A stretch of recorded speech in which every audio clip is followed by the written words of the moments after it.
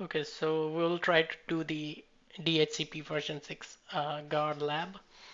So the DHCP Guard feature in IP version 6, I'm not sure if it will work in the lab, but I will just try to show you the syntax, how you will configure it and how it should work. But again, I'm going to repeat myself. No guarantee that it will work as expected in the lab, um, but in the real environment, it should work. So let's get started. So the topology is we have a R1 router and we have a rogue router and we have a switch which is responsible for filtering the DHCP messages for IP version 6 packets.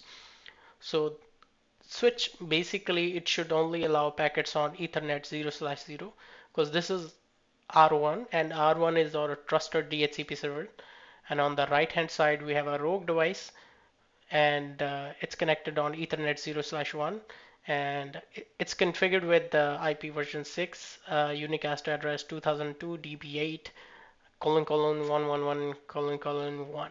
So 2002 2001. And to make sure that this feature works, your Windows PC, in this case it's Windows 7 PC, it shouldn't get 2002 IP address. It should only trust the DHCP advertisement from the router R1. So let's get started. So what I have done so far is I have disabled all the interfaces Ethernet 0/0 2 to suppress the noise of router advertisement messages. And again, if you're not sure how IP version 6 DHCP works, you shouldn't watch this video because you must understand how IP version 6 works in regards to DHCP. So if you don't know how DHCP in IP version 6 works, please check out my previous video. I'll post that link in the video description. And then this will be your second step basically after you understand how DHCP works. So let's get started. So far I just disabled the interfaces Ethernet 0/0 all the way up to 0/2. So you can see these are the shutdown and let's get started. So first I'm going to the router R1. Okay, configuration terminal, and let's open rogue router and R1 side by side. Okay, let me increase the font size. Okay, so on the router R1, the first step I'm going to do is IP version 6 unicast routing. Enable the IP version 6 unicast routing. Same on rogue router. Interface Ethernet 0/0 IP version 6 address 2001 in DB8 on.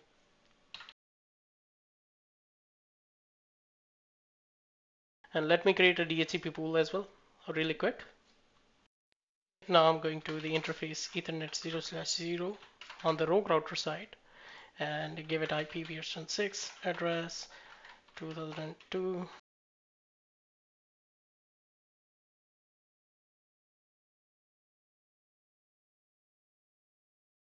And let's also create a DHCP pool. Here you can see my mess, but I was trying to create DHCP pool here.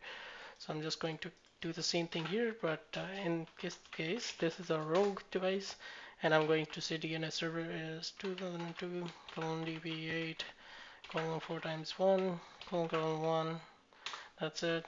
And then I'm going to give it domain name. Here I gave r1.lab. I'll say rogue.lab. Okay. Exit. And now go to the interface Ethernet 0/0. Again, if you want to follow along, I assume you have understanding of IP version 6 DHCP, how to configure it, how it works. If you're not sure, check the video link in the description. And I'm going to assign it IP version 6 DHCP. And what pool name did I choose? Okay, R1 DHCP server R1. Okay, got it. Interface Ethernet 0/0 IPv6 DHCP server, and then okay, the pool name is rogue. Great. So now at this point, the rogue router and the R1 router, they both would have started router advertisement messages.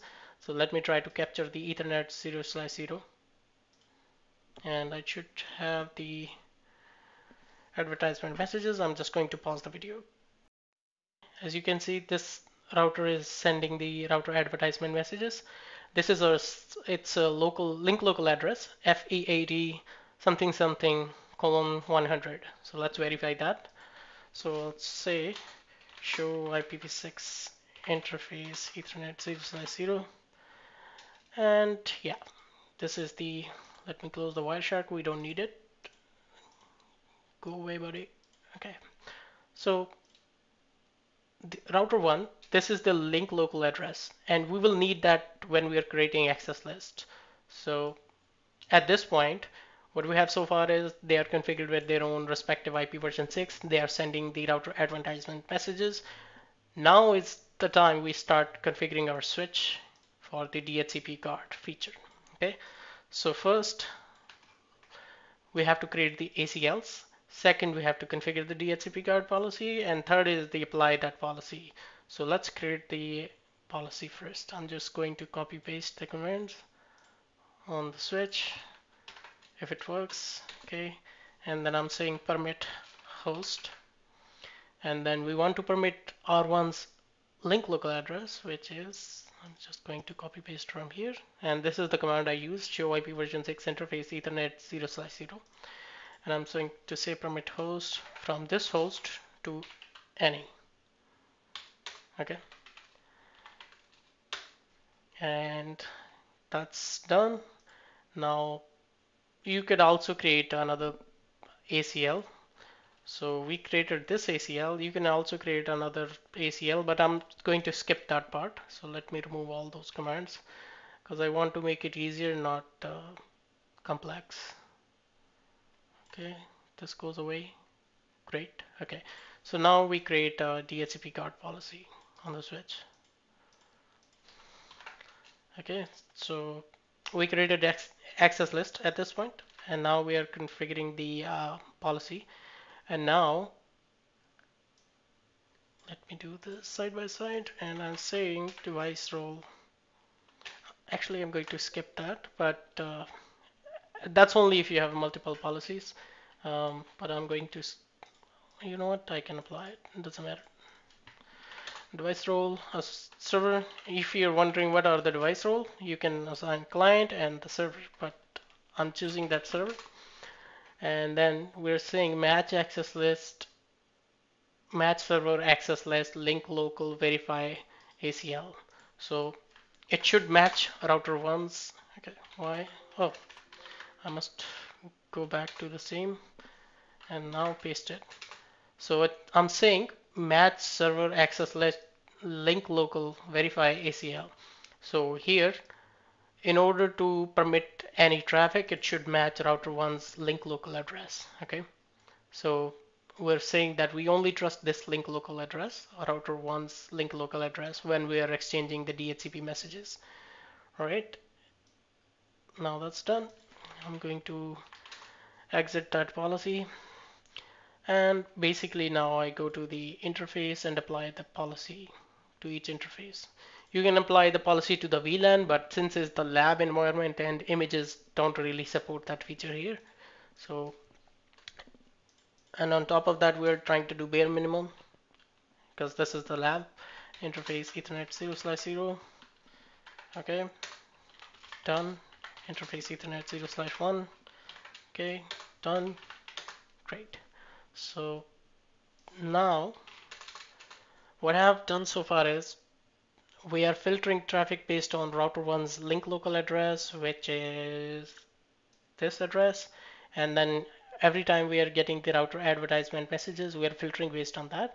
And according to the access list, it shouldn't permit root router because this doesn't pass our requirement of ACL. And let's go to the Windows PC now. Let's restart that.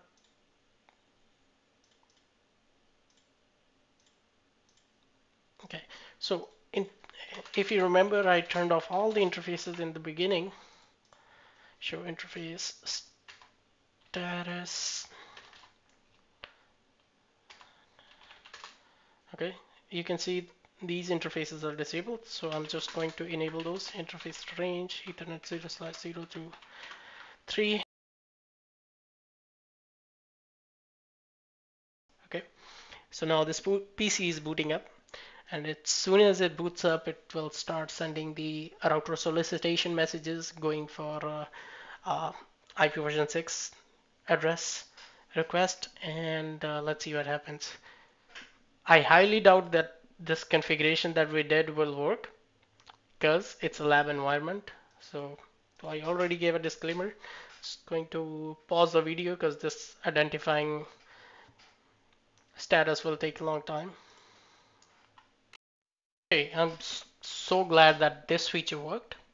So as you can see, our Windows PC is online, and even though the rogue router is sending its IP information 2002 DB8::1, but our PC is only choosing 2001 because our switch is filtering the traffic from rogue router.